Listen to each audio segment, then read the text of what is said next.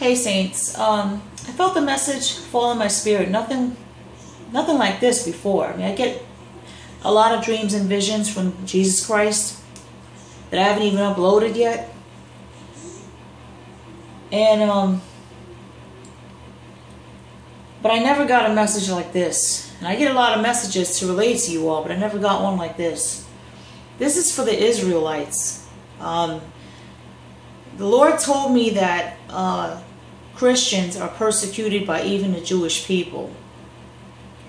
You see, because if you remember the word, you know, it says in the Bible how the Pharisees, they had a large following, very large following. And when Jesus Christ came on the scene and started speaking boldly about the gospel, speaking truth, you know, he started gaining a large following and putting people on the right path, which we know that Jesus Christ is the truth, the truth, he's the narrow gate, and he's the true way, he's the light. Thereby diminishing the followers of the Pharisees. So the Pharisees got threatened. See, the whole agenda against Jesus Christ was pure jealousy. They got threatened, and, when a demon has a large following, right, and a true servant of God comes along, we know Jesus Christ is God, okay? But we know that it says in 1 John that the Word was God, the Word was God, and the Word became flesh. God dwelt among men for a time to serve them, right?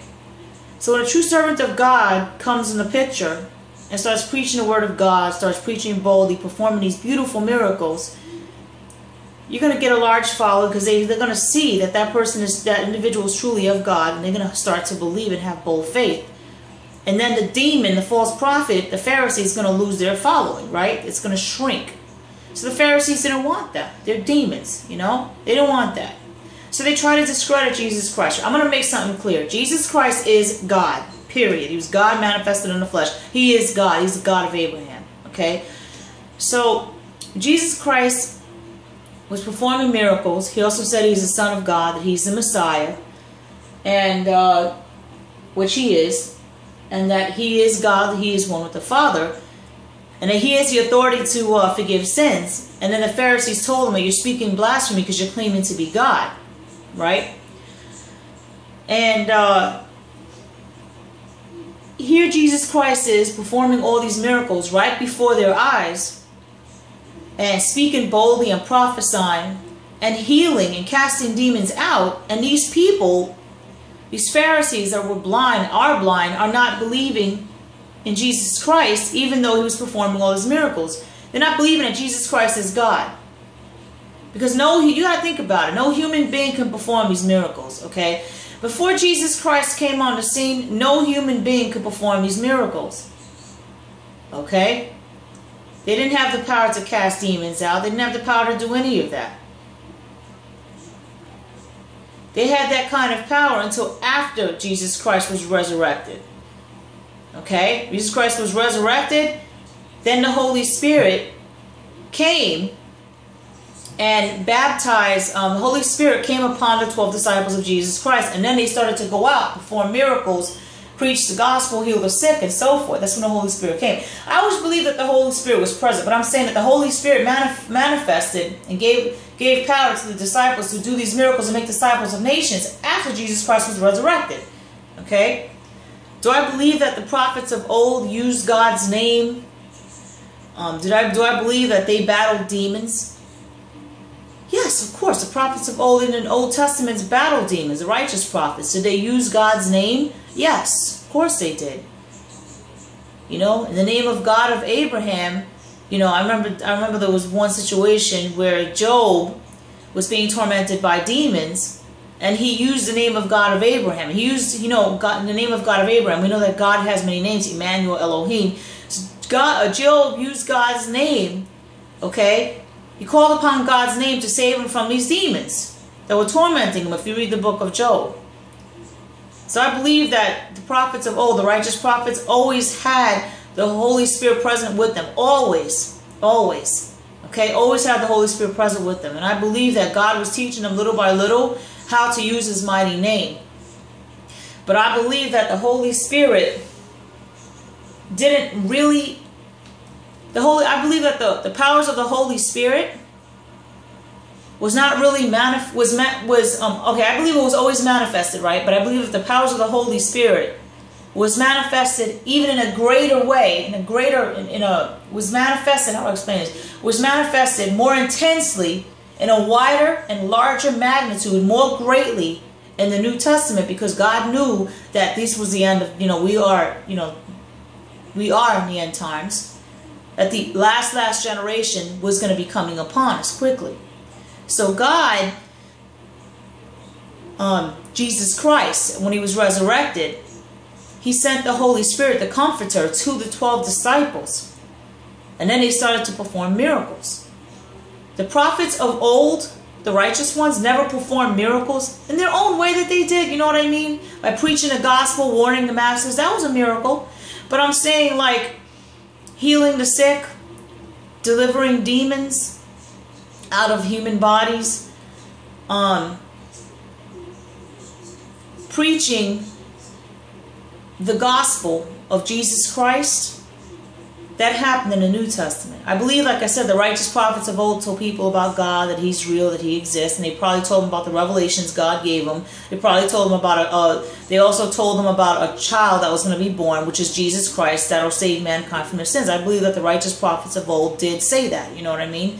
But in the New Testament, when Jesus Christ was born, and he died for the sins of mankind, and it was a chance for man to come to the Most High God, a way out to repent for their sins, that if they call upon the name of Jesus Christ, they can have everlasting life. That is the gospel, okay, that the prophets of the New Testament spread. The prophets of old, the righteous ones. So like I said, when Jesus Christ was resurrected, he sent the Comforter, the Holy Spirit, to the 12 disciples, and they were able to heal, deliver demons out of human beings, preach the gospel, heal the sick, help the lost, okay, make disciples of nations. So in the Old Testament, like I said, those prophets were sent out there. I believe they talked about God, about the prophecy of Jesus Christ being born, but they were sent out to warn the masses. They were guides. They were sent out, guides for kings. They were sent out to warn the masses, to warn one of their errors, warn one of their sins, to let them know that God does exist. Okay? But the gospel of Jesus Christ that says to call upon the name of Jesus Christ and you will be saved. The gospel of Jesus Christ about baptizing, becoming born again, or confessing of your sins, repenting of them, going through the correction so you could be washed away by the blood of the Lamb. That's part of the gospel. If you do that, you will reap the rewards in heaven. If you acknowledge Jesus Christ as your Lord and Savior, you will be saved. That's the New Testament. That's the gospel. The gospel, that good news, the prophets in the New Testament spread that. I hope I'm explaining this right. The righteous prophets of old in the New Testament spread that gospel after Jesus Christ was resurrected. They even preached the gospel while Jesus Christ was alive. Okay? And then when Jesus Christ was resurrected, they not only preached the gospel, they spread miracles, they performed miracles that I just told you about. Okay? Now, these types of miracles, Jesus Christ performed while he was alive. Okay? And he performed while he was alive. Nobody else did it. Only Jesus Christ did that miracle, which proves he's God, and the Holy Spirit is one with Jesus Christ, and Jesus Christ is one with the Father, one God. So when Jesus Christ was resurrected, he gave power to the disciples to perform these miracles. Only God can do that. So when Jesus Christ was resurrected, the Holy Spirit, the Comforter, he sent down to the disciples. Okay? That gave them the power to perform all these miracles. Now I told you something here. We each have a Holy Spirit in us. Amen? But the main Holy Spirit is Jesus Christ, who is the Father, who is God, one God. Just as the Bible says, and I believe in 1 John, it says that there are many antichrists. There's many antichrist spirit, but there's one main antichrist spirit that will be coming on the scene, which is the devil. So you have to think about this for a minute.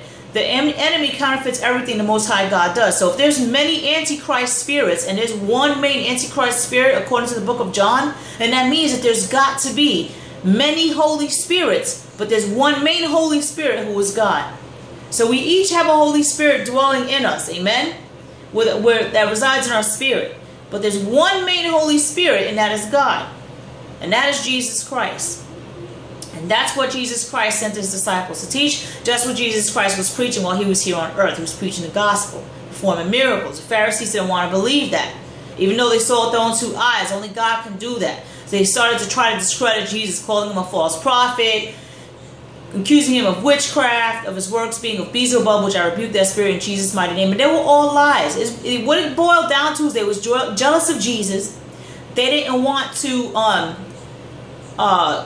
lose their large following. These false prophet demons were self-righteous, and that's why they're burning in hell, the Pharisees. And also, they was offended because Jesus Christ did tell them that he is God. The only one that has the authority to forgive sins is God. Jesus Christ is God. I mean, the miracles were proof enough. You know what I mean? And the way he spoke boldly, and he was so peaceful. He never sinned. Jesus Christ never sinned. He never told a lie. The Pharisees sinned and told a lie. Okay? So, I'm not trying to deviate from the path. I'm trying to tell you Jewish people, you Israelites, okay? If you are persecuting Christians that have the truth that Jesus Christ is God, you are persecuting God's sheep, and God's not going to let that go unpunished. You already turned your hearts from God. You already turned your spirits from God. You support homosexuality, abortion, idolatry. You know, God doesn't believe in it. I'm not saying all Jewish people do. I'm only talking about the majority of you all do. The majority of you all believe Jesus Christ is burning in hell, and he's not. He is God. That's blasphemy. You also believe that Jesus Christ is not the Messiah. He is the Messiah. So the majority of the Jewish people have an Antichrist spirit. Not the Antichrist spirit. They have an Antichrist spirit in them. Because they don't believe Jesus Christ is the truth, the light, and the way. Only a small percentage of Jewish people do. They're known as Nazarene Jewish or Messianic Jewish people.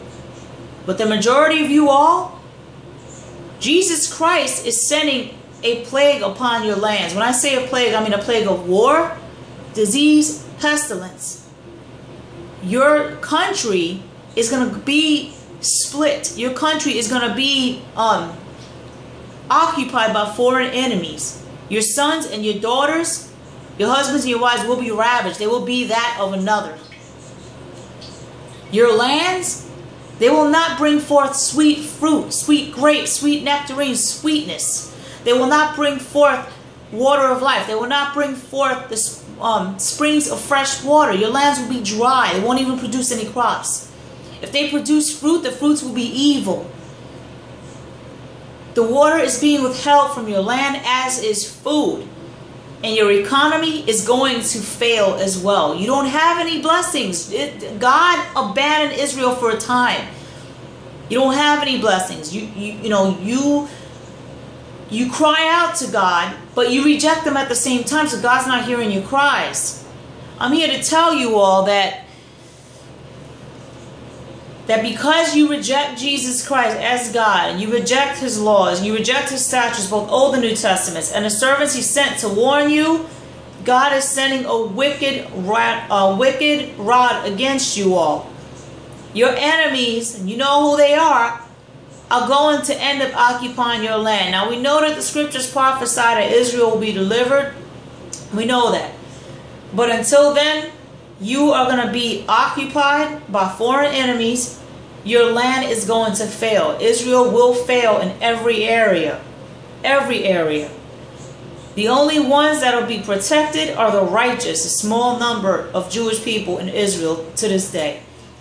To you guys, to the righteous, don't worry. God will tell you what you need to do when that time comes. The violence you all face, you don't think it's ironic that the violence in Israel is increasing? You Jewish people don't find that strange? You don't think that's strange that all these killings are happening? That's because you turn against God, and those are judgments coming up against you, one after the other. There's more coming. It's not just that. There's going to be a lot more. Way worse. That violence is going to increase because you rejected God. Jesus Christ is God. It's what you failed to get. You don't get it. The kind of miracles he performed, nobody else ever seen. The only first person that was able to perform those kind of miracles was Jesus Christ alone. And then after he left and he was resurrected and his Holy Spirit came down to the disciples, then those miracles started to be performed by the 12 disciples. And God commanded them to make disciples of nations. You try to discredit Jesus Christ, but it didn't work. He's not burning in hell. Your Pharisees are. Because you rejected Jesus Christ, Israel's going to pay big time. How could you sit there and persecute Christians when you Jewish people are being persecuted yourself by Muslims? And you surrounded by enemies. If anything, you should be looking for an ally. And the best ally you have are Christians. That's the best ally. But you choose to persecute Christians, God's people. That's not a smart move. So guess what? The Muslims will not only get to persecute you, but they will also get to have your holy sites for a time too. That's what Jesus told me. You could believe me or not believe me. You need to take this to Jesus in prayer, because he is the God of Abraham. And you need to ask him for yourself. But you're not going to be able to have access to the Wailing Wall soon, to the patriarch's tomb, to the matriarch's tomb, to all the holy sites in Israel, because they're going to be given to the Muslims for a time. For a time. Which means that for a time those holy sites will be desecrated, but rest assured, those holy sites will be restored and those Muslims will be destroyed, according to what the Lord told me. If those that haven't blasphemed God, assuming they didn't blaspheme him, they don't repent, come to Jesus. That's their choice. But you Jewish people have a choice. Okay? You could do the research for yourself and cry out to the God of Abraham, who is Jesus Christ, and ask him to show you, or not. Because I'll tell you this. You don't want to fall into the living God's hands. Like you all already did. That's a fate I don't want to face. He's powerful. The God of Abraham is capable of anything. So you opposing God is suicidal. But see, God has mercy and he gives you a choice. You could either hearken to what I'm telling you and ask God if what I tell you is true, or you could just simply sweep it under the rug. But when I tell you this, I'm going to defend the saints against you, Jewish people, and Muslims. Anybody. Anybody. I'm not directing this to all Jewish people. I'm only talking about the majority of you all that believe Jesus Christ is not God. But the minority that believe Jesus Christ is God, the very same God of Abraham, the great I am, the Lord will direct you on what you need to do. He's going to send somebody your way. How that's going to happen, I don't know. Just be ready. And you'll know when that time is. But the majority that oppose Jesus Christ, forgive me for saying this, okay? But you are stupid to even oppose a God that powerful. So the damage is done, so to speak. You made your choice. Hopefully you can change your mind. But if you keep making the choice that you believe Jesus Christ is burning in hell for blasphemy, because he's not, he is God. And if you continue to reject Jesus Christ, then, you know, what happens next is up to you. You know, is your fault. You deserve it. And I'm just gonna be point blank with you. I'm gonna be honest. Okay. Lord says if you commit a sin in ignorance, meaning you didn't know it was a sin, you can be forgiven if you confess, repent of the sins, and go through the corrections. They can be washed away by the blood of the Lamb. That includes the sin of blasphemy. You might think, oh, well, if you blaspheme God, you can't be forgiven, blah, blah, blah. I get it. But there are people out there that commit blasphemy, a sin of blasphemy, and they don't even know that it's a sin. They don't know what they're doing. So they still have a chance to be forgiven. But if you commit a sin, knowing it is a sin, a sin of blasphemy or whatever sin, and you have the knowledge, that sin cannot be washed away by the blood of the Lamb. Read Hebrews 10:26. Okay? So I've been told to send you this message. I'm going to stop this here right now.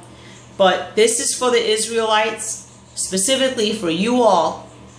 You need to stop coming up against the people of God. Because what's coming to you, what you coming up against the people of God is going to be the least of your worries compared to what's coming to you next.